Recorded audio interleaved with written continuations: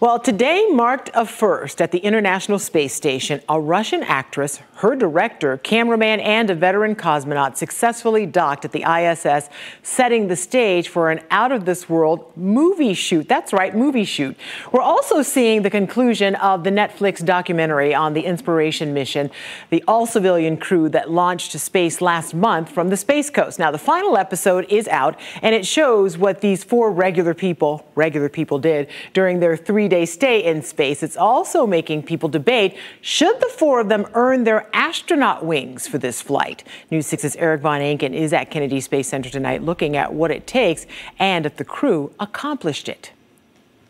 Fewer than 600 people have been to space and earned their astronaut wings. It's very prestigious and usually reserved for career astronauts. But these Inspiration 4 crew members did a whole lot of what astronauts typically do. But is it enough?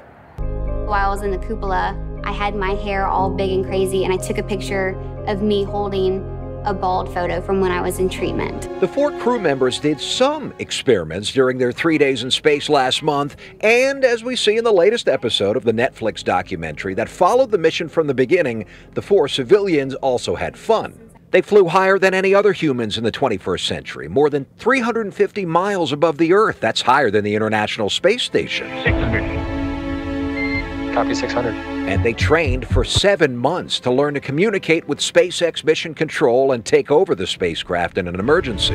200, we're breaking. It was just about as much training as any astronaut would get if one were not visiting the space station, which the Inspiration 4 crew did not.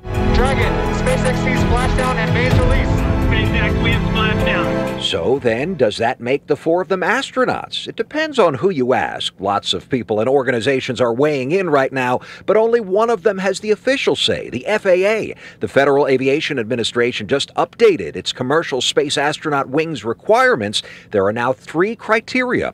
Meet the requirements for flight crew qualifications and training, demonstrated flight beyond 50 statute miles above the Earth, and demonstrated activities during flight essential to public safety or human spaceflight safety. Whether the Inspiration 4 crew did all of that, the FAA will have to decide. And before that, SpaceX has to nominate those 4 crew members to the FAA. So I asked the FAA, have they gotten an application from SpaceX? Their answer to me, well, let SpaceX speak for themselves. Well, so far SpaceX is not speaking, and neither is the FAA, so we'll keep asking. And by the way, I should tell you, SpaceX can give informal wings to these 4 crew members, which they did, and the FAA can give honorary wings to these 4 crew members. There's a lot to this. We'll stay on top of it.